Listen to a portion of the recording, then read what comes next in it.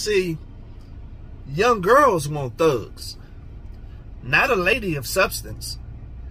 And don't get me wrong, I don't knock the lifestyle or knock your hustle.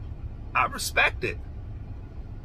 But if you're trying to get something of substance, you need that substance to have life goals and career goals, especially when choosing a life partner. So I asked some of my adult subscribers, why won't they date a thug? And they said there's no stability there, that they can't count on him to always be there because they're always coming in, meaning most of them get locked up or dead. So I asked some of my younger female subscribers, why do you like dating thugs? And they said it's the thrill for them. It's the thrill of their actions in the street. It's the thrill of everything is always on the edge. I get it. It works for some. I get it. I respect it.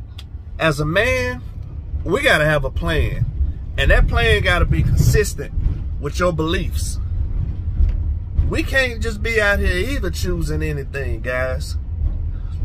We have to look past that beauty and that big old booty and get into the mind of some of these women.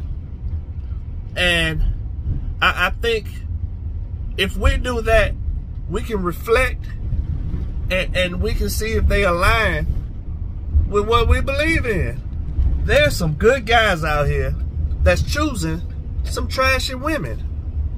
I mean, we got to make better decisions on who we choose to let in our spirits.